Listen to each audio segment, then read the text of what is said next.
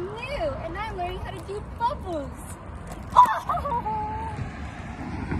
The fundamentals of bubbles is really all about the muscles you're using. So when we're going out, we're going to push, use our thighs to push out.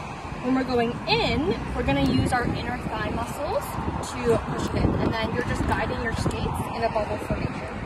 So here, inner thighs, outer thighs, inner thighs, outer thighs, inner thighs.